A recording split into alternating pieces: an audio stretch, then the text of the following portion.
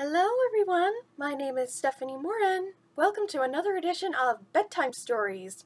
I will be reading to you the story of Babar from 1933. Now this is a very old story indeed, but it's one that's quite dear to my heart because my great-grandmother very much loved the elephant. Elephants are very precious creatures. They're mostly endangered because poachers are stealing their ivory.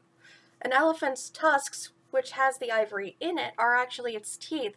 So think of it as you're going to the dentist, and without any anesthetic, they're taking off this little tooth right there. I imagine it'd be very painful. They're also in danger of poaching and other natural threats like predation.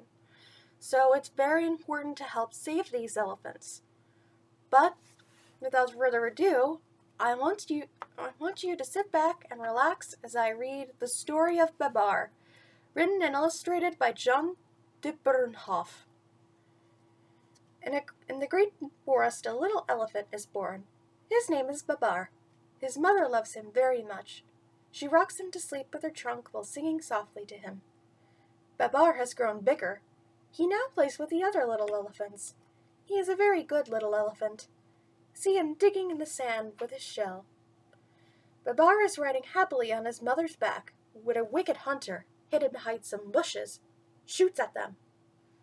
The hunter has killed Babar's mother! The monkey hides. The birds fly away. Babar cries. The hunter runs up to catch poor Babar. Babar runs away because he is afraid of the hunter. After several days, very tired indeed, he comes to a town. He hardly knows what to make of it because this is the first time he has seen so many houses. So many things are new to him. The broad streets, the automobiles and houses. However, he is especially interested in two gentlemen he notices in the street. He says to himself, "Really, they are very well dressed. I would like to have some fine clothes too. I wonder how I can get them." So this is Babar and his mom right there. As you can see, they were very happy until the hunter shot at them.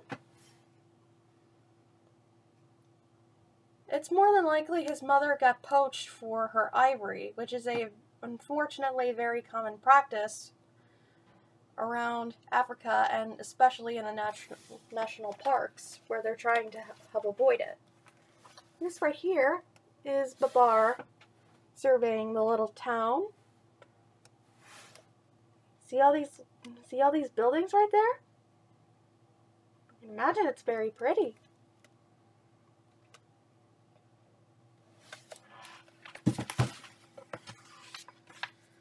Luckily, a very rich old lady who has always been fond of little elephants understands right away that he is longing for a fine suit.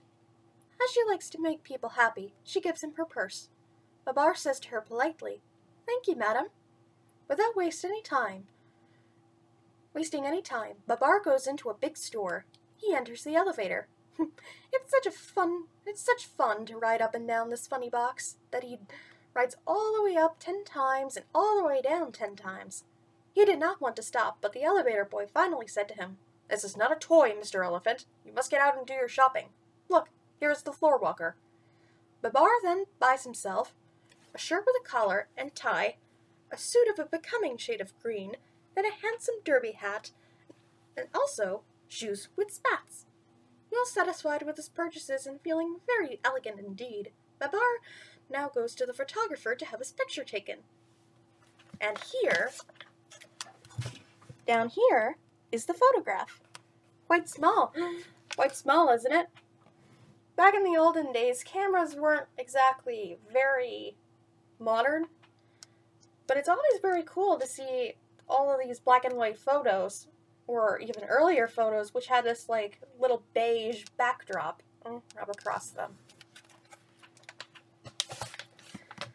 Babar dines with his friend, the old lady. She thinks he looks very smart in his new clothes. After dinner, because he is tired, he goes to bed and falls asleep very quickly. Babar now lives at the old lady's house. In the mornings, he does setting up exercises with her, and then he takes his bath. He goes out for an automobile ride every day.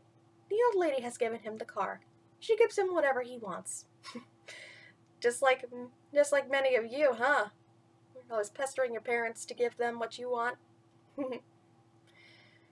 A learned professor gives him lessons. Babar pays attention and does well in his work. He is a good pupil and makes rapid progress. In the evening, after dinner, he tells the old lady's friends all about his great life in the great forest. So that's the nice old lady right there. And that's Babar in his really good new suit. Doesn't he look really handsome? I bet he does. That's him in the bathtub. I guess that's a very big bathtub. You need a very big bathtub to help clean a big elephant.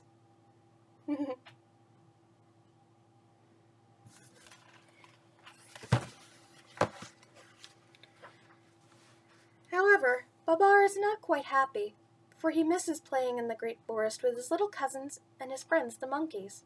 He often stands at the window, thinking sadly of his childhood, and cries when he remembers his mother. 2 years have passed. One day, during his walk, he sees 2 little elephants coming toward him. They have no clothes on.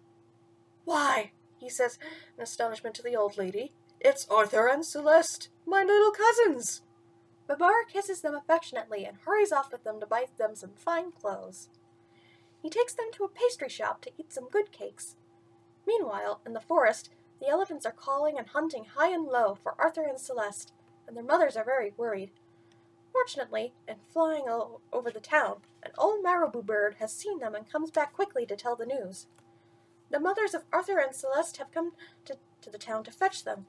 They are very happy to have them back, but they scold them just the same because they ran away. Babar makes up his mind to go back with Arthur and Celeste and their mothers to see the great forest again. The old lady helps him to pack his trunk. They are all ready to start. Babar kisses the old lady goodbye. He would be quite happy to go if it were not for leaving her. He promises to come back some day. He will never forget her. They have gone.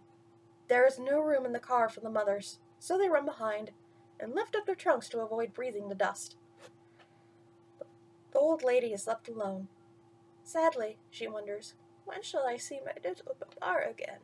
Aww. So, this is Arthur and Celeste.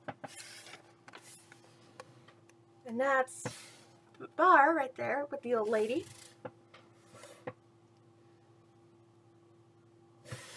And this is Arthur and Celeste with their clothes on.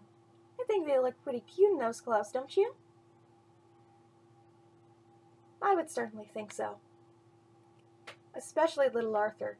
He's so cute. Look at him. Alas, that very day, the king of the elephants had eaten a bad mushroom. It poisoned him and became ill. So ill that he died. This was a great calamity. After the funeral, the 3 oldest elephants were holding a meeting to choose a new king. Just then they hear a noise. Burp, burp. And they turn around. Guess what they see? Babar arriving in his car, and all the elephants running and shouting, "Here they are! Here they are! Hello, Babar! Hello, Arthur! Hello, Celeste! What beautiful clothes! What a beautiful car!" That's all the elephants running towards the 3 oldest ones. See the car? I bet that looks really special. Now, cars used to look like that because we haven't really thought about the environment, you know, air pollution and all that. So we made these cars basically to just look fancy in them.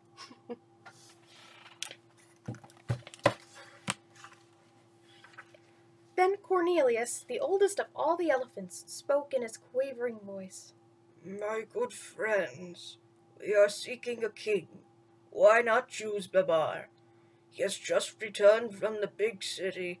He has learned so much among men. Let us crown him king." All the other elephants thought that Cornelius had spoken wisely, and then eagerly await Babar's reply. "I want to thank you, one and all," said Babar. But before accepting your proposal, I must explain to you that, while we were traveling in the car, Celeste and I have become engaged. If I become your king, she will be your queen." "Long live Queen Celeste! Long live King Babar!" cry all the elephants without a moment's hesitation. And thus it was that Babar became king. You have good ideas," said Babar to Cornelius. "I will therefore make you a general, and when I get my crown, I will give you my hat. In a week I shall marry Celeste. We will then have a splendid party in honor of our marriage and coronation." Then, turning to the birds, Babar asks them to go and invite all the animals to the festivities. And he tells a dromedary to go into the town and buy in some beautiful wedding clothes. The wedding guests begin to arrive. The dromedary returns with the bridal costumes just in the nick of time for the ceremony. After the wedding and the coronation, everybody dances merrily. So, this is the wedding party. That looks really fun. That's Babar in his kingly clothes. And that's Celeste, his little cousin, in a wedding dress. Now, understand that this was back in the time when marrying second and third cousins wasn't considered all that taboo, but you gotta remember that Queen Elizabeth and Prince Philly were also third cousins, so I know it might be a little weird, but you gotta remember this was a different time. The festivities are over, night has fallen, and stars have risen in the sky. King Babar and Queen Celeste are indeed very happy. Now the world is asleep. The guests have gone home, happy, though tired from too much dancing. They will long remember this great celebration.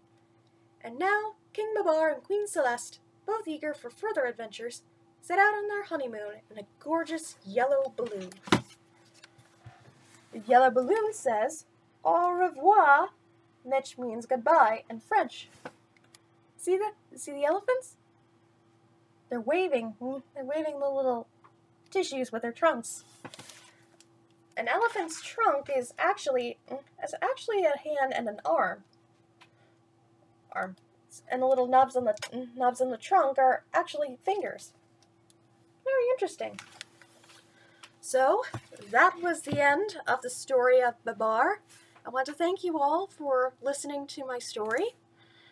If you would hit the like and subscribe button to get more stories being read to you and your children if you so choose to participate with them, as well as the schedule updates on any and all schedule updates that I will be announcing to the channel, if I so choose.